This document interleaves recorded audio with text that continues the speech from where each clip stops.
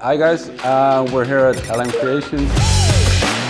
My name's Luuc. The guys from AESUB are here to show me their new product. I'm very curious to how it will work.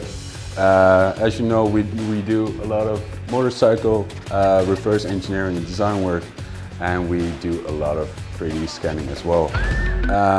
But we have had some interferences with smaller parts such as these with the reference on the features that it will mimic the inside as the outside surface. So we are hoping that their frame will actually help us with fixing that problem. And yeah, so it's time to unbox the case and see what we have. Oh, that looks pretty cool. So yeah, I'll just try to assemble it as I'll think how it needs to go together. It's all 3D printed, so that's really nice. You can see the little inserts on the inside, so you know how to screw it all together. There's some bigger holes in there as well. This one's set top.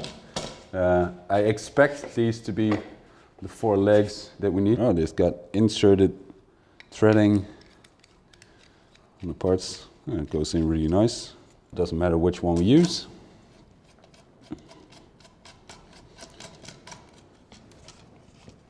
Let's do it nice and tight. It's really light as well, so it's not heavy. It feels sturdy. So now we have the frame together. Really sturdy, really nice and strong. So we need to get this fixed up in here. So yeah, now let's try to figure out how all of this works. I'll probably take out all the parts first and see what we have. We have 2 types of structures. One that's fixable with nuts and bolts, and the other one is more like your average camera stand legs. And since this part is not really heavy, I'll probably just use both.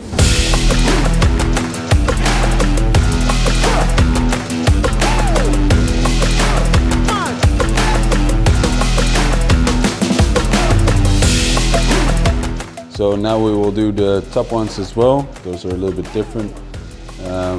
This one will probably go in like that. Oh no, we will probably do cross wire from the other ones.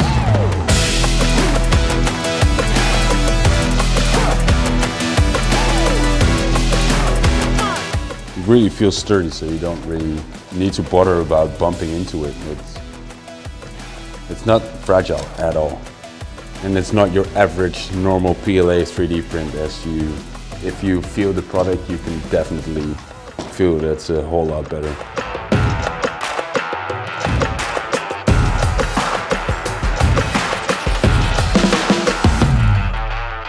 So now we have it set up with a few arms, and we'll just try and get it in there and maybe change a few things to actually make it work properly.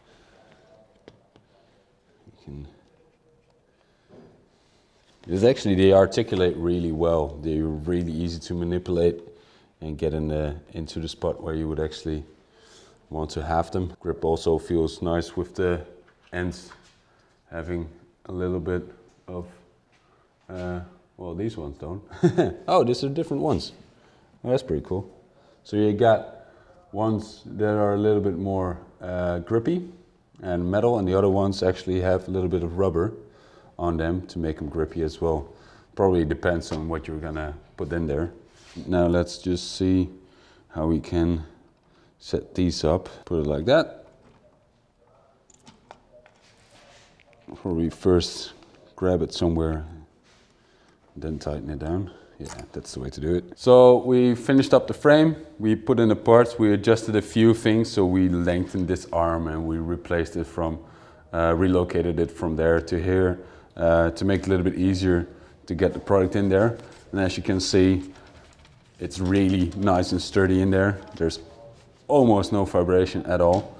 And my guess would be to first spray it and then put on the stickers, because they also have the stickers that will stick to the spray in comparison to other brands.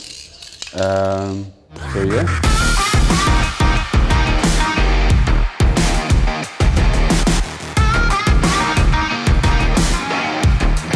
This also makes spraying a lot easier, because you don't have to worry anymore about putting your fingerprints on the part.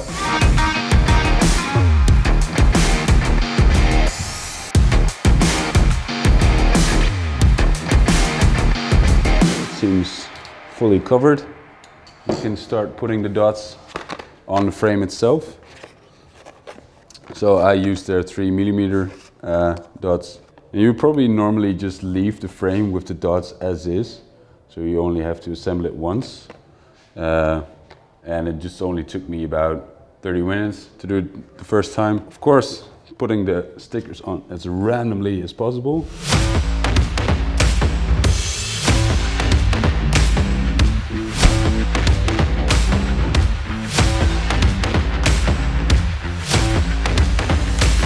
So we have it all set up and in the fixture. My idea would how to use the target frame. You could either have the target frame in one hand and the scanner in the other hand. But what I would like to try is to have the scanner fixed on the tripod and just move the target frame around. So you just only have to focus on one thing, well, two things, the target frame and what you're actually scanning, instead of how you hold everything all together. And it makes it really easy as well. And then you can see it's quite easy to just move around the target frame itself to get the scan in there. Just make sure that your hand is not in the way,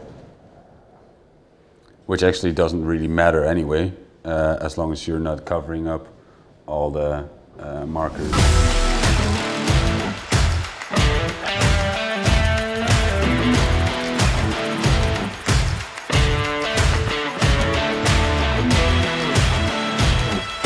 So there we have it. We finished up the scan. It took us a little bit longer than normal because, of course, we're figuring out how everything works.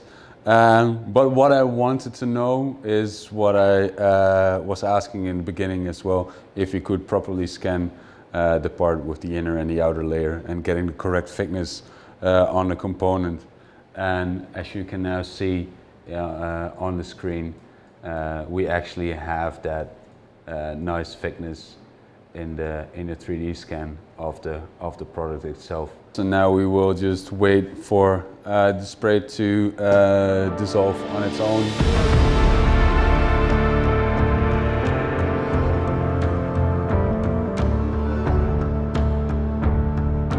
So the frame was definitely a big addition to 3D scanning, but I'm very pleased with the end result and how it works. And it's really nice, sturdy, easy to set up, and it's just an easy additional and a really great tool for 3D scanning. And I would definitely get one because it makes my life a whole lot easier.